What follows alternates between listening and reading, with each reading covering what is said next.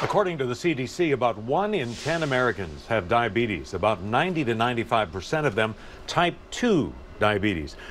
It most often develops in people over the age of 45, but more and more children, teens, and young adults are developing it too. Touro's internal medicine physician, Dr. Schuyler Williams, is here to talk about some ways to manage it, maybe prevent it. Good morning to you. This is really how your body processes food, turns it into energy, and it doesn't work right? That's right. Diabetes occurs when the body is unable to regulate the amount of glucose or blood sugar in the body. Normally, the body produces a hormone, and its name is insulin. And really, insulin's job is to keep the blood sugar at an ideal level. But in patients with type 2 diabetes, the body is not responding normally to insulin. And in other words, the body is resistant to insulin's actions.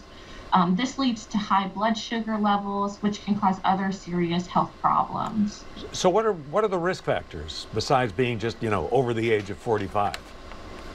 Well, you are at risk or more likely to develop diabetes if, one, you have a family history of diabetes, two, you have a personal history of gestational diabetes, that's diabetes diagnosed in pregnancy or pre-diabetes, three, if you are over the age of 45, as you mentioned, and lastly, if you lead a sedentary lifestyle or have obesity or are overweight.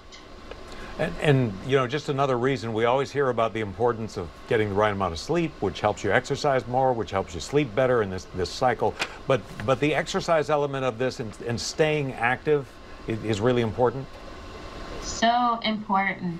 Probably one of the most effective ways to manage diabetes is by getting active. Exercise helps to reduce the chances that your body will become resistant to insulin.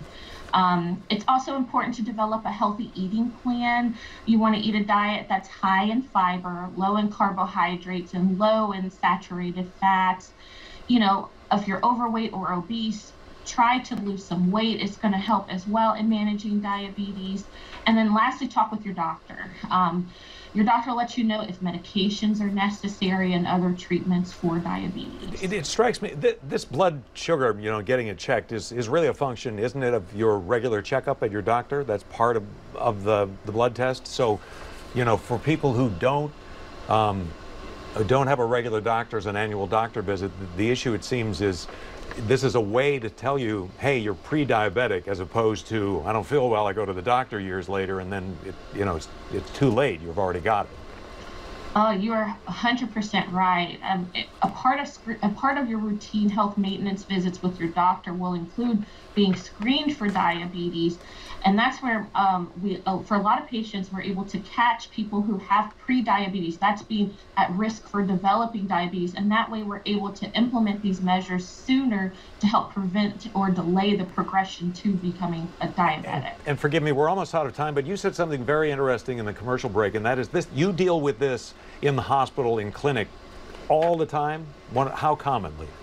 Diabetes is one of the most common diagnoses and probably one of the top 3 conditions doctors see patients in clinic for. So important to make sure that you're plugged in for your routine annual physical so that you can be screened for it. And then if you have diabetes, it's important to keep visits with your doctor generally every 3 months.